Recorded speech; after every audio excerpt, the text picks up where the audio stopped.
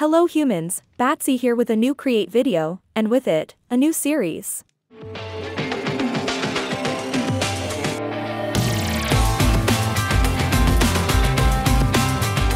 Today we going to have a look at a new iron farm I made, which will represent the start of the brand new series, Early Game Farms, with Create. To briefly explain what I mean by that, so we can have the right expectations for the farms I'm going to showcase. Early game farms will be targeted to be made decently early into a Minecraft world, but with the context of when that farm will be needed. A tree farm can be useful within the first few days of a world, while a precision mechanism farm might only be relevant later on the run. This is important to keep in mind because the materials used, and the rates of the farms, will depend on how early the farm is meant to be used, at least according to my own judgment. This week I'm showcasing an iron farm that can be set up even before going to the nether, and it only uses some basic materials that we can acquire after mining for a small amount of time. You can see on the screen the list of materials we're going to use for this project. The first step for making iron is to produce cobblestone, and for that, we're going to be using 4 mechanical drills. They are very reliable and easy to set up, which will make sure the schematic doesn't cause problems, and it's compatible with older versions of Create. That will require some rotational power, which I have included its own engine for it. This makes the schematic to be able to work on its own, and not require extra steps to function.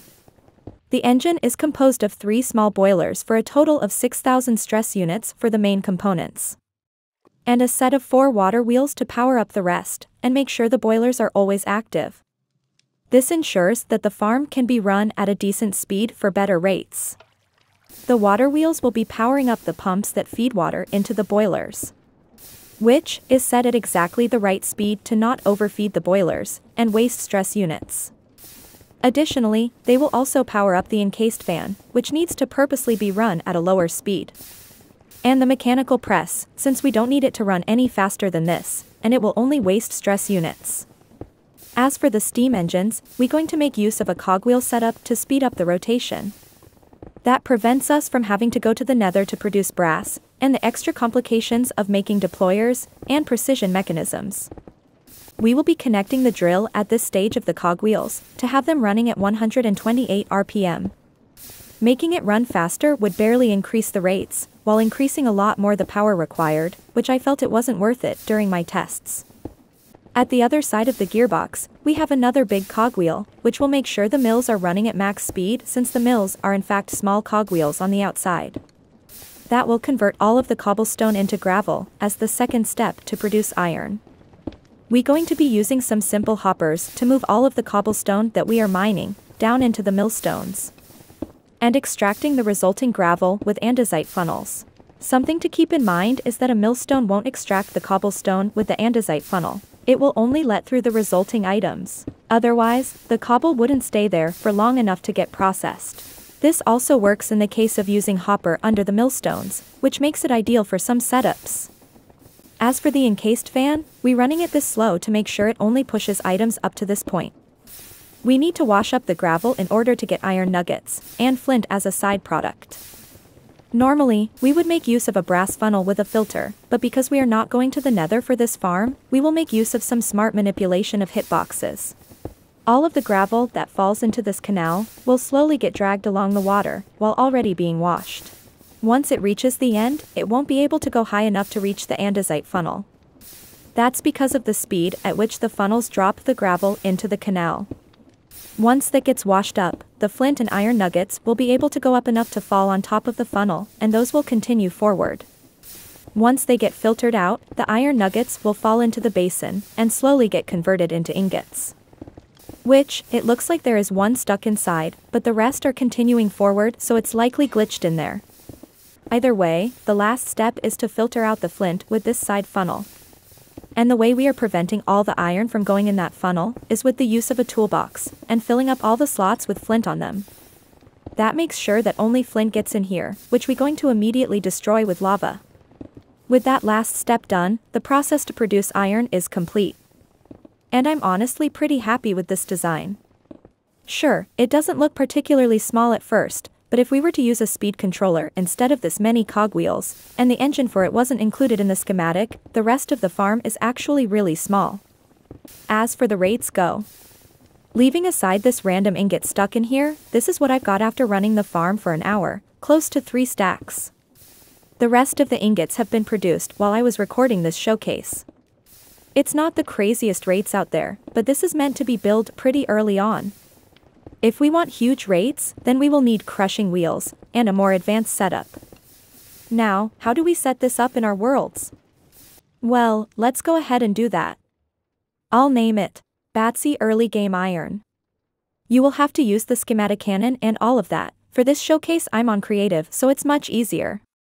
Once we have the schematic in place, you will have to place down the fluids, since those don't carry over when using the cannon. If you did it on creative, then you probably don't need to add them, but make sure they are there. The first thing we need is water, and I recommend starting with the stairs under the water wheels. After that we need to fill the canal, where you will notice that one of the trapdoor lines is in the same block as the fan. We want to hold shift to sneak and waterlog all of those trapdoors so it fills up the canal. Make sure to add water on all of them, this is very important, especially for the very last block. Otherwise, the gravel will be able to reach the funnel, and we don't want that. It should look like this. Lastly, for the water, we need to fill up this 3x3 square where the pumps are. We want to make sure that all the items in here are waterlogged, and the water is nicely spread along the 3x3.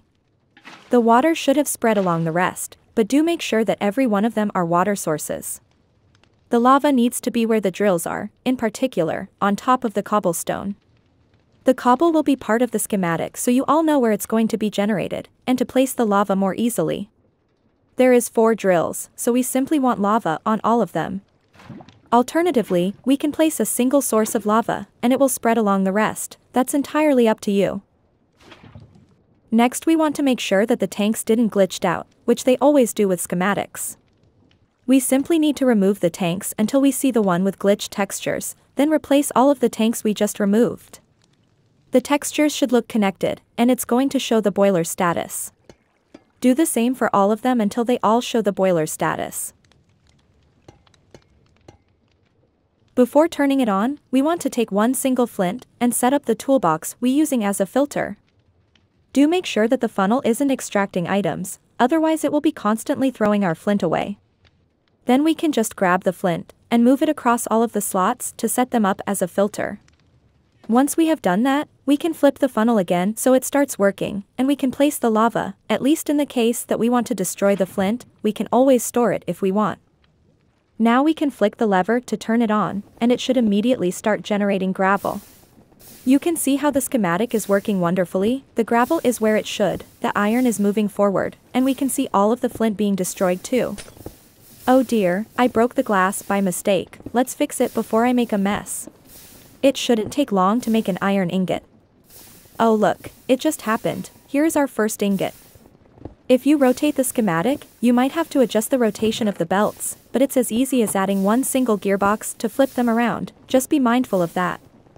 Other than that, this is pretty much it.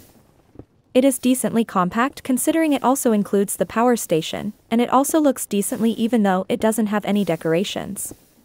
But this will be it for this first episode of this series.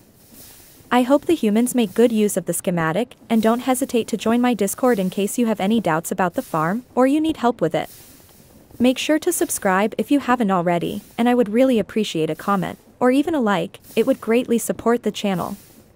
Thank you so much for watching, and I will see you all in the next one. Bye!